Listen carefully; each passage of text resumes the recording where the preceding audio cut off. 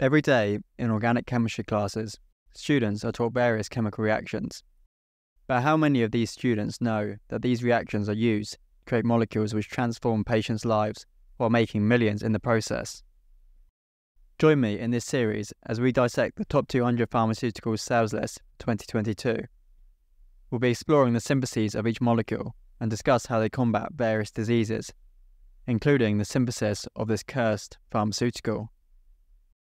At 188 on the list, with a revenue of $339 million in 2022 alone, is Citalopram, sold under the brand name Citalopram. It is a selective serotonin reuptake inhibitor used to help treat depression and anxiety disorders. This compound contains a chiral center and was previously sold as a mixture of enantiomers. In 2003, the patent for its production expired, allowing generic forms of the drug to become available. However, Lundbeck, the company responsible for the development of Citalopram, have recently patented the S-enantiomer of the drug, which have been shown to be the active enantiomer. This sparked controversy, as the company had effectively repatented the same drug they were previously selling, which stopped other companies making generic forms. This led to the brand name Citalopram, indicating the product contained only the S-enantiomer. The synthesis of Citalopram starts with the addition of a Grignard reagent into this cyclic ester. This ring opens the ester, forming an alcohol and ketone group in the process. This allows for the attack of a second Grignard reagent, which forms a tertiary alcohol. Since there is no stereochemical control for this addition, it leads to a racemic mixture of enantiomers. These can be separated in the next step using diparatolulyl D-tartaric acid as a resolving agent. The single enantiomer is then treated with methyl chloride, which reacts first with the less hindered secondary alcohol, which can then be displaced by the tertiary alcohol, leading to the formation of the 5-membered ring.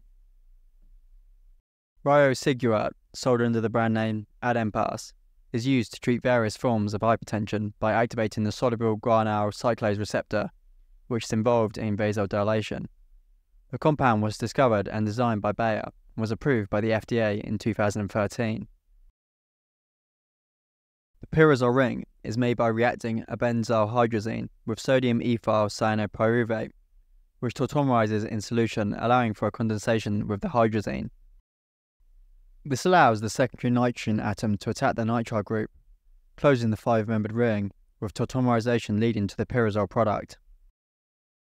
Next, the pyridine ring can be formed through a reaction with 3-dimethyl aminoacrolein. The amino group on the pyrazole takes place in a 1,4 conjugate addition. Elimination of the dimethylamine group reforms the aldehyde, which can act as an electrophile in an electrophilic aromatic substitution reaction with the pyrazole. Loss of a proton and elimination of water lead to the aromatized pyridine product. The ester is then converted to a primary amide and then reacted with trifluoroacetic anhydride to form the nitrile, which undergoes a Pinner reaction with sodium methoxide and ammonium chloride to form an amidine group. This group is used to form the pyrimidine ring for a reaction with this dinitrile compound. The diazonium species can be reduced using Raney nickel to reveal the masked amino group. This amino group can be selectively reacted with methyl chloroformate due to it being the most electron-rich amino group, as it is in the meta position relative to the nitrogen atoms, rather than para like the other two. The final step involves deprotonation of the amide using lithium HMDS and methylation using methyl iodide. Next on the list is Lorlatinib, sold under the brand name Lorbrena. It is an anaplastic lymphoma kinase inhibitor that is used to treat cancers associated with mutations to this enzyme. The key advantage of Lorlatinib is that it penetrates the central nervous system, which allows it to treat cancers which have spread to other parts of the body, such as the brain. Lorlatinib might be described as a cursed chemical because it can't be drawn with the idealized bond angles and lengths like most molecules. This makes the structure look strange to chemists, and hence described as cursed. The synthesis of the pyrazole fragment starts with a dibromination of the starting material using NBS and benzoyl peroxide as a radical initiator. The alkyl bromide can then be displaced using methylamine and was protected using Bock anhydride. The ester was hydrolyzed and converted to the primary amide, which could be reacted to the nitrile using trifluoroacetic anhydride. Primary amide acts as a nucleophile through oxygen to attack the anhydride, forming a good leaving group. The nitrogen lone pair can then be used to kick off this group, forming the nitrile triple bond. To make the second fragment, this ketone starter material is reduced using a chiral boron-based reducing agent. The stereochemistry is controlled by steric repulsion of the large aromatic ring and the axial methyl group. The alcohol was converted to a good leaving group for a reaction with mesyl chloride and substituted with 2-amino-3-hydroxypyridine. A palladium-catalyzed carbonylation reaction was used to install the ester group, and the final reaction was bromination of the pyridine ring using MBS. To join these fragments together, a one-part borylation and Suzuki reaction was used. Under these conditions, the bromide attached to the pyridine is more reactive to oxidative addition due to the electrophile nature of the pyridine compared to the pyrazole. This means the boronate ester is first formed of the pyridine, which can then react with the bromide of the pyrazole using the same catalyst system. To close the macrocycle, the amine is deboxed and the ester is hydrolyzed, allowing for an amide coupling to close the ring.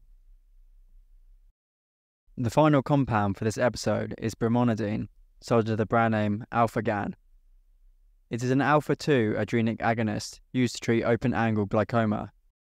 This is a disease that can lead to the damage of the optic nerve and loss of sight. The synthesis of Brimonidine is very short.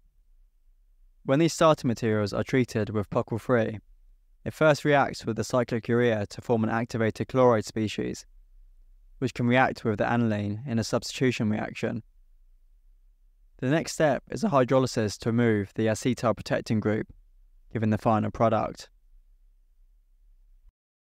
Thank you for watching. If you enjoyed this episode and want to see more, check out the playlist in the description or at the end of the video. If you would like to help support the channel, be sure to like the video, as it's the easiest way you can help. As always, references to papers used will be in the description, and if you have any questions, leave them below in the comments.